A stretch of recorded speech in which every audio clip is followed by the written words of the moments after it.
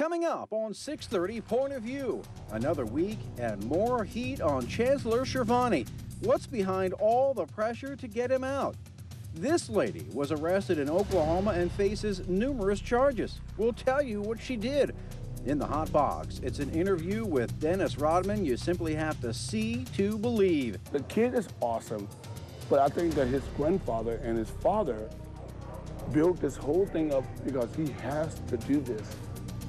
He don't want to do anything. That part I know. Percy Harvin is no longer a Viking. Good news or some tough shoes to fill? All that and more, including some of your feedback, coming up right now on 6:30 Point of View.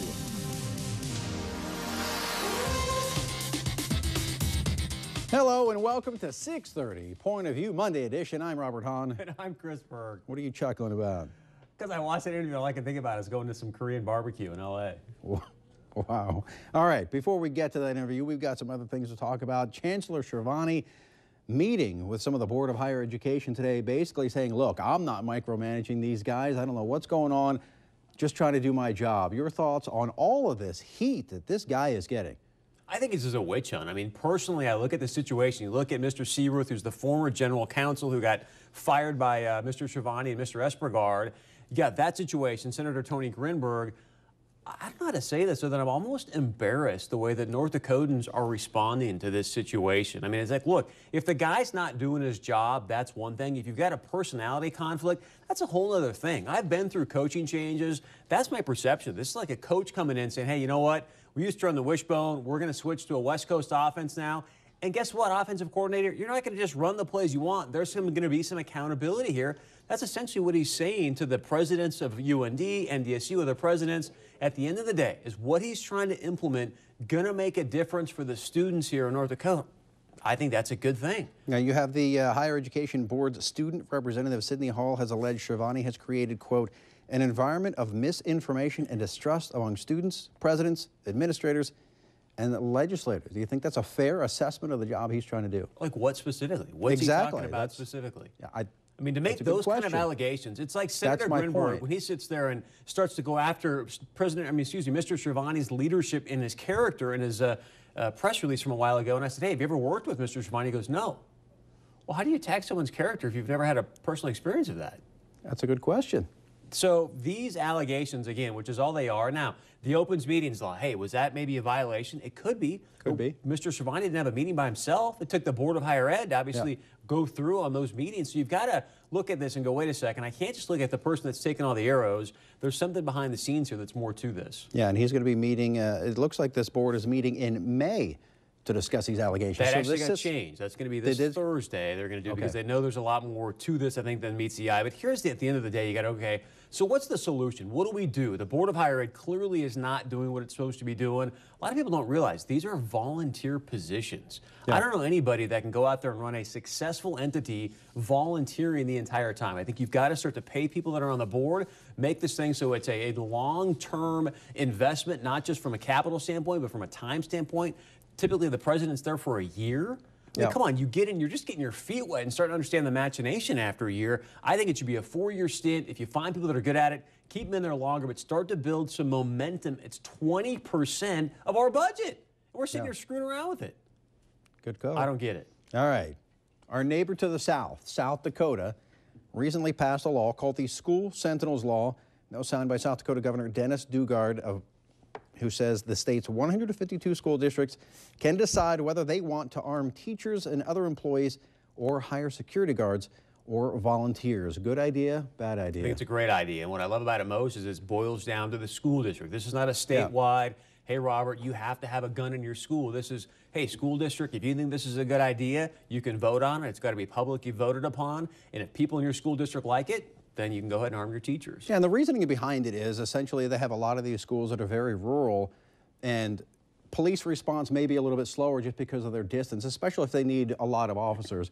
And so this would give them that option to have some armed guards or have the teachers themselves be armed. Do you think this could cause a problem sometime in the future? What happens if you get a disgruntled teacher in that situation? That's someone that's already inside, or am I just... overthinking I don't know this. all the details. If you remember, we had the gentleman on from Texas that allows his teachers to be armed. These people are well vetted. They go through regular checkups. I believe it was annually said, where every single year they've got to go out there and get some kind of training, go through a psych test. So it's not just some random people that's getting a gun. And secondly, this is people that are asking him to say, hey, I do want to be one of those armed people. The other thing I liked about the program, I don't know if this is the same, but nobody knows who those armed teachers are. Obviously, it's conceal and carry. So you don't know who's got those weapons. And again, I think it's, if you're vetting the people appropriately and you know that, hey, we've got people that have got good mental health here, which I presume most teachers do, I think you it's would a hope good so. thing. No comment. All right, speaking of someone who does not have a whole lot of mental health, this is a lady in Oklahoma, and I don't know if we have her picture or not, but this lady wanted to sell her 2 children for $4,000 to raise money for her boyfriend's bail money. What in the world is going on in this country when you start offering to sell your 2 kids for $4,000? Well, the thing they're not even mentioning is this is for child porn. I mean, this woman knew what these kids were going to be used for. What I read, one of them was an 18-month-old child. The gentleman that was going to do this heinous act was texting people. And you got to give, look, you and I beat up the FBI as of late. You got to give a bunch of praise to the FBI. FBI guy acted as the masseuse that was getting these texts, and obviously they stepped in and did the right thing. But the guy was talking about, hey, I'm going to go out there and do just heinous things to an 18-month-old baby. You've got a young girl. Appalling. I've got a young girl. It is more than appalling. All right, coming up after the break, I don't know how to describe it other than interesting, bizarre, strange. Dennis Rodman was in town. I had a chance to sit down with him over the weekend. We're going to show you that interview coming up right after this. And as always, it's not too late for you to join in the conversation. There are many ways you can do so. They're all there on the screen. You can email us. You can head on over to our website. You can call us. And at that number at the bottom of the screen, you can either leave a voicemail or text us. Stay with us. My chat with Mr. Dennis Rodman right after the break.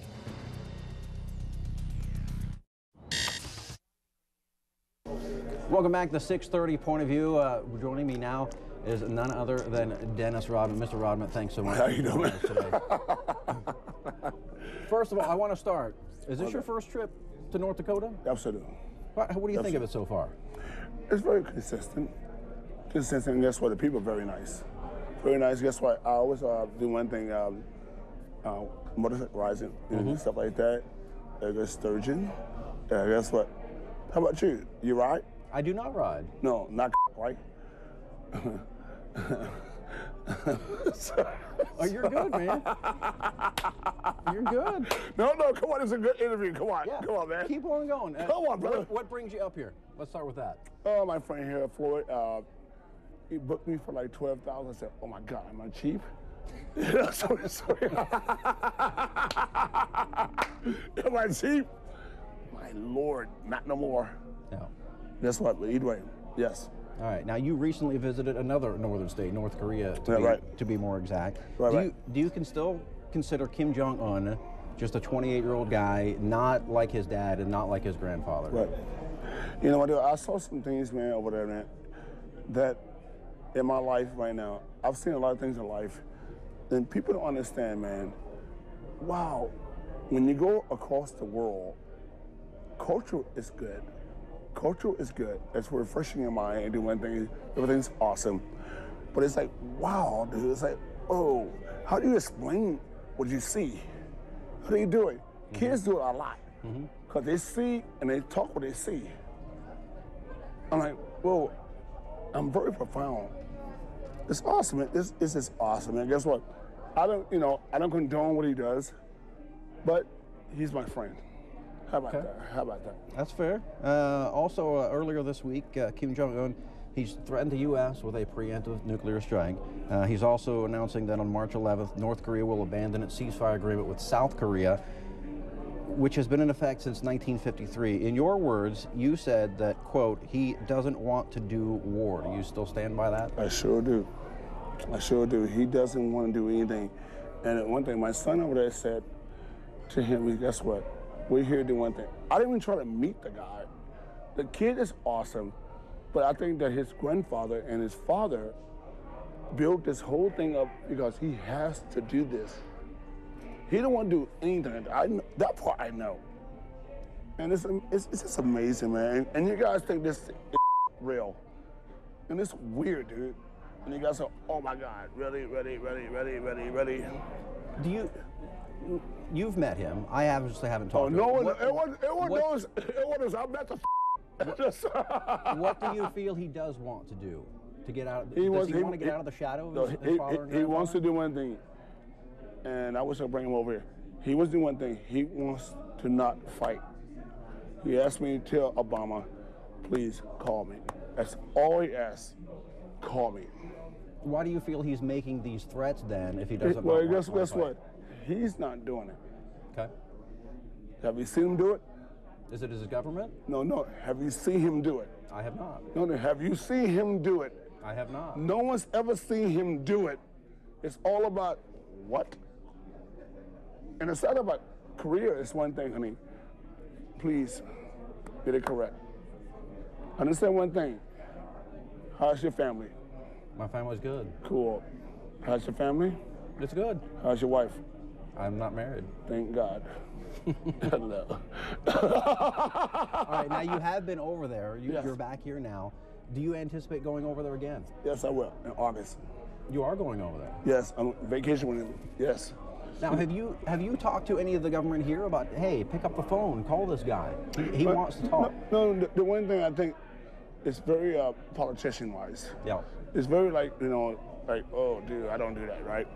But it's like, it is sad, man, because, I love people. I want people to be happy. And guess what? And you see the kid, guess what? He's always walking in front of people, always, right? Mm-hmm. And it's like, he don't want to fight. He don't want to fight. Guess what? How you gonna kill the world? How you gonna kill the world? No. I'm sorry, guys. Blank that out. You're all good. I think that's all the questions I have. Is there anything else you'd like to add? Huh? Anything else? Do you have sex with women? This guy. We're going to end it right there. Again, Dennis Rodman, thanks so much for joining us. Stay with us. I love things, bro. I love things. It's all love. We'll have more Point of View coming. Welcome back to 630 Point of View. I got to get your thoughts. I mean, I'm just waiting for you to answer that last question. Oh, come on, man. I have a daughter. I'm going to leave it at that. Yeah, that was one of the most strange, bizarre, yet at the same time most interesting interviews I've ever done. I mean, the guy, what did he say other than he thinks Kim Jong-un is an awesome guy? Does that not disturb you as an American? Well, yeah, then he's like, hey, I just want people to be happy. It's like, yeah. Dude, do you understand what this guy's doing to the people of North Korea? How is that making them happy? They're starving, Dennis goes over there. He gets lavished with food and drinks and all this stuff, and he's got hundreds of thousands of people over there starving. He also just ended today the ceasefire with South Korea. He has threatened the United States with a preemptive nuclear strike, yet he's still an awesome guy. Why did we do the interview? Right there. I mean, how many of you guys have talked to Kim Jong-un? None of us have. Nobody in the cabinet has. Apparently the president hasn't. This guy has. That's why we did the interview, and that's why, we took advantage of the opportunity of him being in town. As a diplomat or an ambassador? I know, but the point is, he has sat down with the guy. I haven't. You haven't. No, but I mean, let's be honest. And Rodman's an attention, you-know-what. I mean, well, that's all he wants. He is. And so he sees this as a way, hey, I can get back in the spotlight, make $12,000 to go up to Fargo, get some more paid, exposure, and sell some of my movies that are coming out, and that's what he's doing. Yeah, absolutely not an ambassador, but we'll have more on this. We've got plenty of your feedback that is coming in. We'll have that coming up a little bit later on in the show. Some more interesting news coming out of today. If you're a Vikings fan, you're now Percy Harvin-less as he's heading out west to go play for the Seahawks. Your thoughts? Shocked. I mean, he's the one guy other than AP that actually had some production. You've got when he was healthy. Right, but I mean, just watch, too. In Seattle, these headaches are just going to magically disappear. You really think so? Got Mr. Wilson at the helm. I do. I think that you're going to see a shift in him when you got Wilson throwing him the rock, you got Pete Carroll as his head coach, and you don't have Christian Ponder. I mean, Christian Ponder's a young QB. Who else does he have right now to throw the rock to? And the quarterback in Seattle's not a young quarterback? But he's legit. But he's young. I don't care. The guy played like a 5-year veteran who took him to the NFC Championship and probably should have been in the Super Bowl. Probably should have been in the Super Bowl? If he would have won, a couple more plays here and there. I mean, Atlanta got well, lucky. You could say You that and I about both how many know games that. could you say that about? You think the Vikings just barely missed it last year? No, They're I'm not horrible. saying they barely missed. They made the playoffs. Okay. They got just as far as the Broncos. Okay. Speaking of the Broncos, their opponent in the playoffs, the Baltimore Ravens, they sent Anquan Bolden out to the 49ers, another young quarterback getting a receiver. I did not see that. Yeah. The good news is, though, with the money that Flacco's making, he can buy as many receivers as he wants. So, yeah, what do you think? I mean, the Vikings are getting a first-round draft pick, and also, I believe it's it's number 25 overall in the first round. You think That's the other thing. I look at the draft. I mean, who's a great wide receiver right now that you can pick up in the draft that can even come close to replacing Percy? Seattle's tough. They got Percy. They got Sidney Rice now on the outside. Yep. They got a great tight end. Obviously, you got that monster running back. I can't remember his name, but the guy was killing it in the playoffs. And you got Wilson. They're going to be a solid team. And the Vikes, I don't know, why not just pay Percy? I don't know. Too late now. He's See? packing up What's going and on? headed west, and so is Anquan Bolden. But again, Flacco will take care of them in Baltimore. Hey, stay with us. We're going to have lots of your feedback, including some feedback on the Rodman interview. And as always, it's not too late to join in that conversation. All the ways you can join in right there on your screen. You can email us, Facebook us. You can text us at that number on the bottom of the screen. You can also leave a voicemail at that same number. Stay with us. Lots of your feedback coming up right after the break.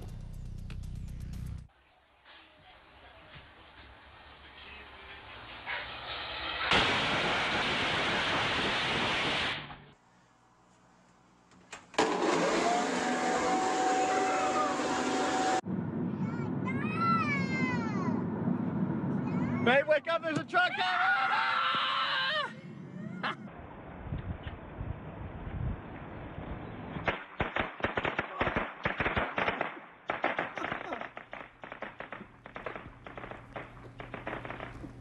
I don't know about you guys, but anytime the week starts after daylight savings time, I have trouble waking up. I could have used perhaps one or two of those methodologies, but man, it's just, I don't know what it is. It takes me like a week or two to get used to daylight savings time. How about you? It does. It's just a little bit strange. And it's going to be even interesting as you and I are going to walk out tonight. I think there's still going to be a little bit of light out. You're going to be Yeah.